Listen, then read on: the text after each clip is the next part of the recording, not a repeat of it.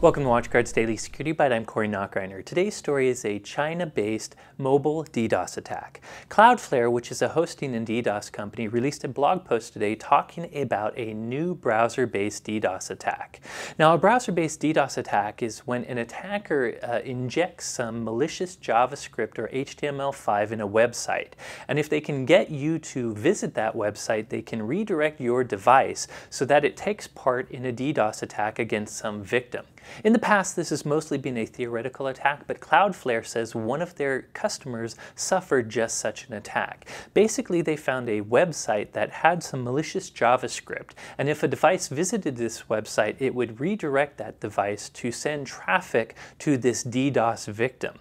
Now, they've also found some other interesting information. For instance, almost 100%, over 99% of the devices used in this attack were based in China. On top of that, 80% of the traffic used in this DDoS attack were from mobile devices. They also looked at the browsers used in the attack and found that they were primarily browsers that are popular in China. So long story short, a lot of mobile devices in China were tricked into going to a website that actually caused them to DDoS Cloudflare's customer. Now, the one thing that Cloudflare does not know is how the bad guys, how the attackers got these devices to go to this malicious DDoS redirecting website.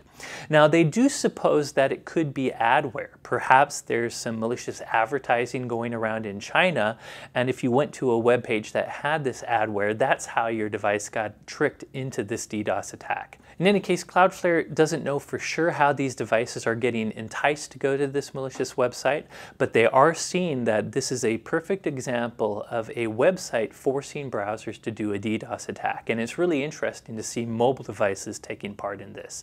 In any case, I recommend you check out the blog post. It has a lot of interesting technical detail. So what's the practical takeaway here? Well, in the past, I've recommended plugins like NoScript for Firefox, and there's things you can do in Chrome which are going to deny active scripting languages like JavaScript by default. This prevents you from becoming a pawn in a DDoS attack. On the flip side, there's a lot of legitimate sites that use JavaScript too, so you need to have some whitelisting functionality to allow those sites. In any case, you might want to consider NoScript for Firefox.